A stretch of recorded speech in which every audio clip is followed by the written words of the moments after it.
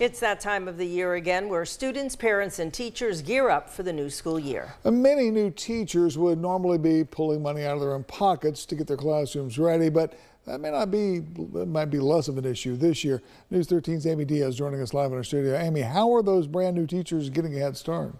Tom, Bay District Schools created a teacher resource store to help new teachers coming out of training stock up their classroom for the year, and it's all free of charge.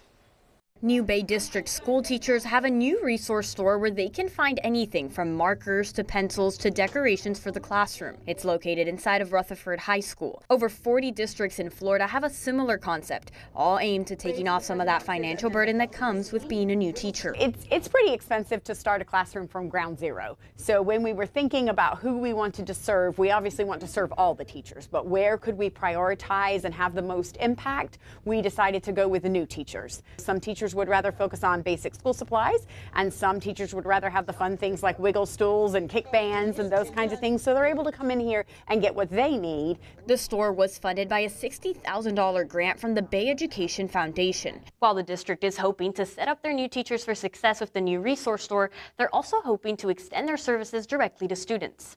Once the school year begins, teachers can request a stuffed book bag for students who may need help getting supplies. Jasmine Puente, a new kindergarten teacher at Northside Elementary School, says it's great that the district is able to help the students as well. It's not on us and our funds, like us separately, like they get to provide that for us, and it's awesome because there's kids that are in need and we're able to do that for them, so that's really amazing. Teachers are given a $100 coupon during their training week, which they can spend in the store. They can also earn additional coupons by volunteering at the store. Bay District says the community can help by donating to the Bay Education Foundation or by dropping off supplies for the store. Amy, do all the teachers have access to the store? Right now, the store is only open for new teachers, but the district does have plans to open it up to all teachers sometime in the future. Great idea. I hope it works out well for them. Amy, thanks very much. Amy Diaz reporting live in our studios.